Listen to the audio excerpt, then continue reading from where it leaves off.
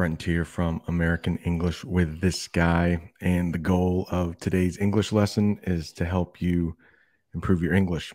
One of the best ways to improve your English is through listening and reading. And today we are going to do both.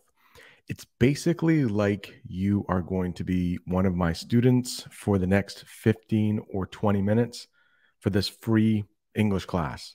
It's almost like you are an American student taking a class, but you don't have to pay any money and you don't have to leave your house. So I am an English teacher in the United States. I've actually been doing it for 20 years. And I do something very similar with my native English students each week. We work on vocabulary words. So in this lesson, we're going to discuss 13 very difficult, advanced vocabulary words. And then after, in another lesson, also free, we're actually going to read that article. It's a pretty advanced article, but if you have the vocabulary words somewhat known, I'm not asking you to memorize them. I'm just asking you to kind of know them, be familiar with them. It'll make reading that article a lot easier. And all of these words can be found on a Quizlet I made. I make these for my own students too. There's a link in the description.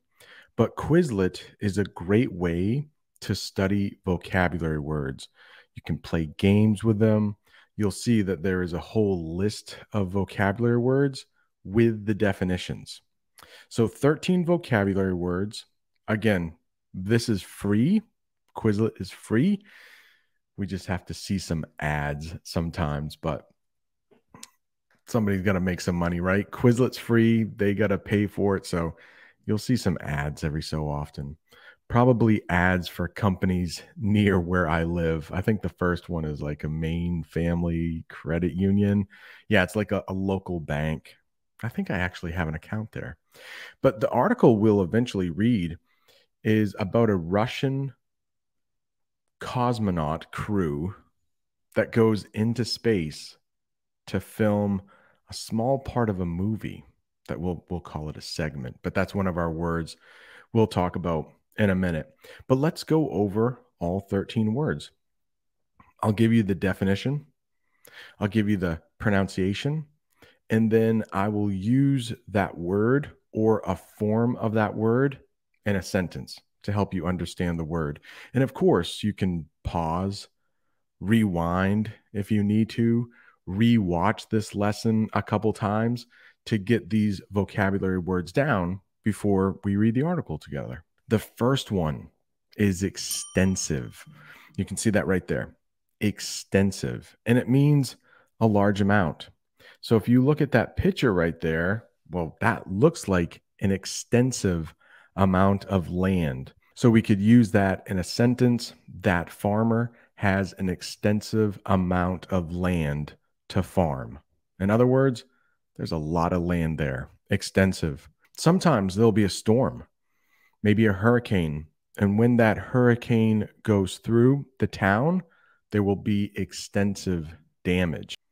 Extensive, a large amount. Alien.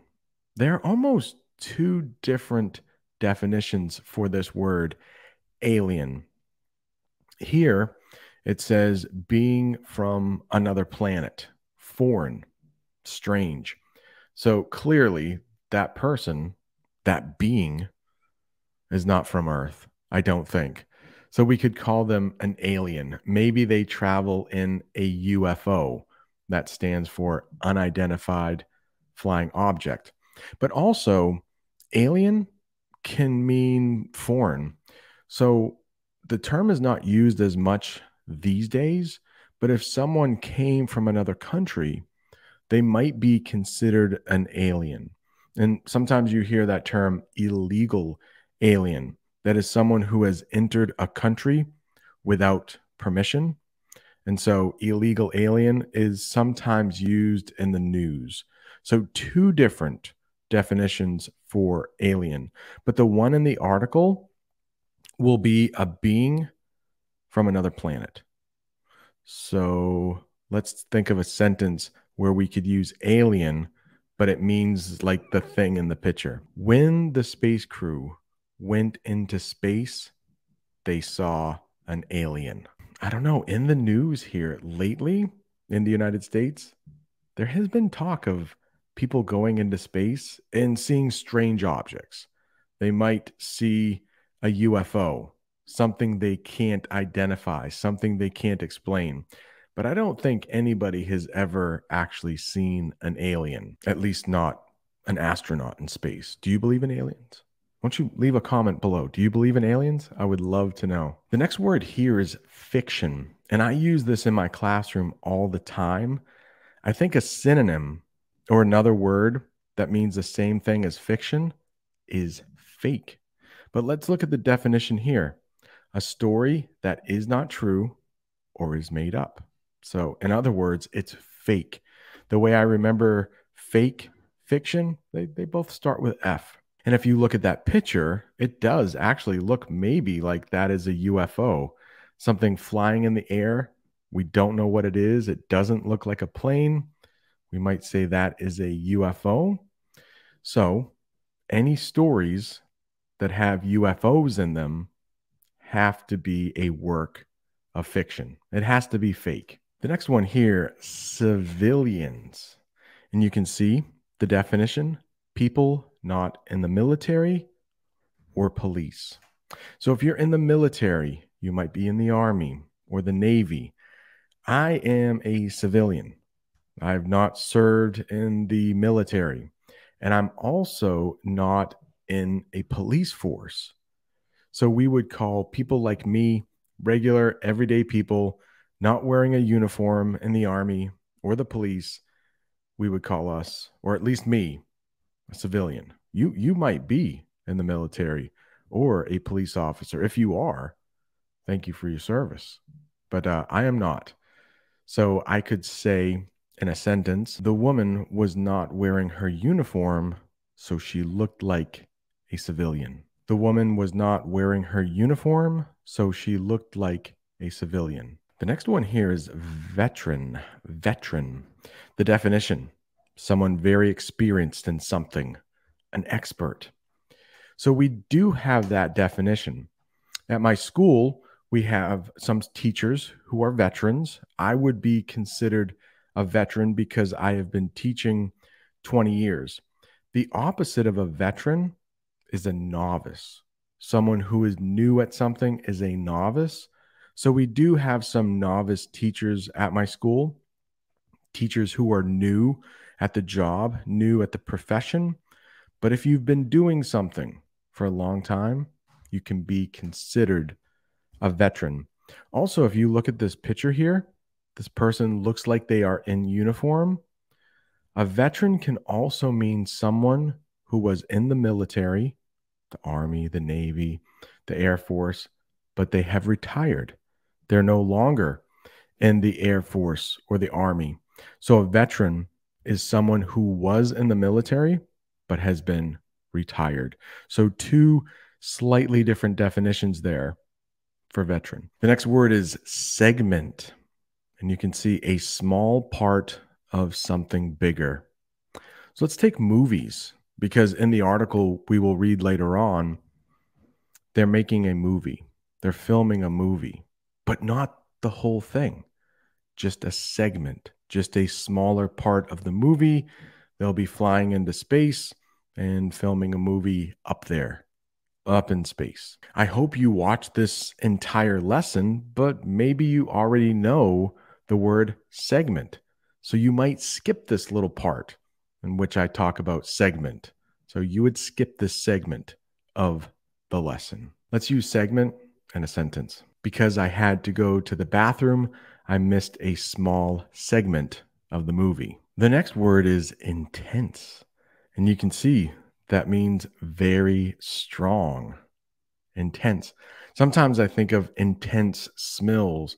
If you walk into a perfume store, the smell might be very intense. Maybe you have a friend who's very intense. They have a lot of emotion. Maybe they get really excited. Maybe they get really mad. If you get really happy, that can also be intense. Anything that's very strong. Let's think of a movie. Maybe you went to a movie. There were a lot of guns and flashes and action. Well, that might be a very intense movie. Let's use it in a sentence, and I'm going to use a movie as an example.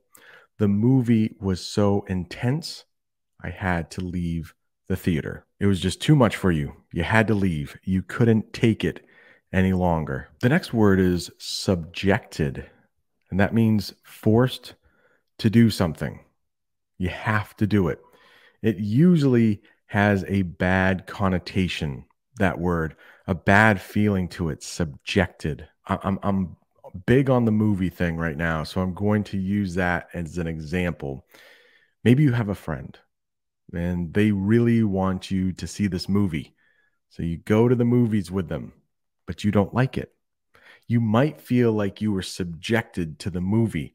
Maybe it felt a little bit like torture. You had to sit through 2 hours of a movie that you didn't really like, but you didn't want to hurt your friends' feelings. My students are 13 and 14 years old. Believe it or not, they might not like English class. So I hope they don't feel subjected to my class, but I'm sure every so often they probably leave class and wish they were playing a video game instead. Subjected. The next word is suspension. If you look at that bridge, that's a suspension bridge. And that's what we call that type of bridge in English. If you've ever seen the Golden Gate Bridge, kind of a famous bridge in the United States, it's a suspension bridge.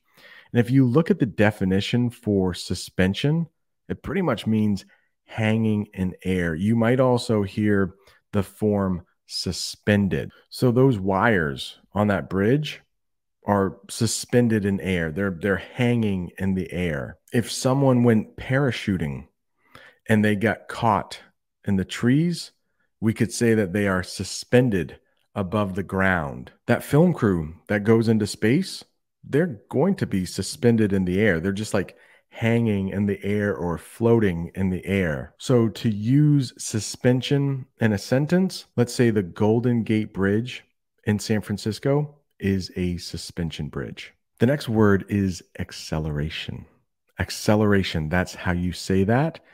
And it means to make something go faster.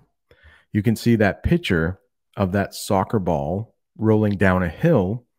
Well, as it gets closer to the bottom of the hill, it's going to go faster or it's going to accelerate. In your car, you have the brake pedal, but you also have the gas pedal. That's what makes the car go. If you push down on the gas pedal, it makes the car accelerate or go faster.